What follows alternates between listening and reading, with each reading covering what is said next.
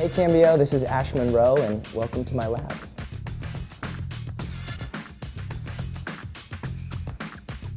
Let me show you guys my studio. Come on down. So, this is my studio.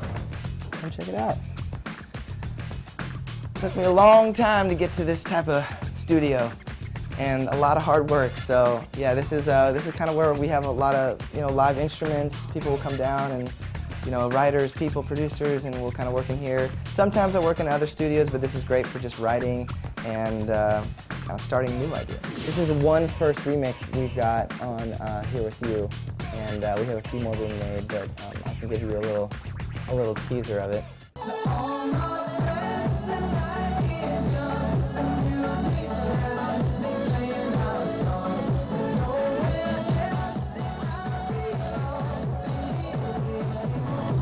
So that's a little tease. But yeah, this is where I spend a lot of time just making music, and a lot of ideas will start, sometimes off the piano, or sometimes we'll make a track, or you never know where the inspiration will start. So my latest album has been a very interesting journey. It definitely has required a lot of time, and you just start song by song, and then eventually now I'm at a point where I have so many songs that I'm now narrowing them down to be like, oh man, I love this song, but is it going to make my album, or is it strong enough? It's a really fun process, and I've just enjoyed so much just having the opportunity to do this, and so it really is just 2 years of my hardest work put into an album, so it's really kind of a cool feeling.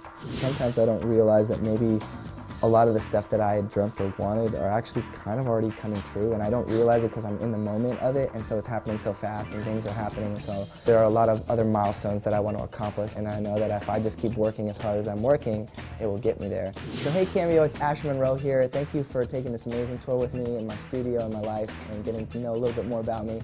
A lot of new exciting things to come, and you can check out Here With You right now.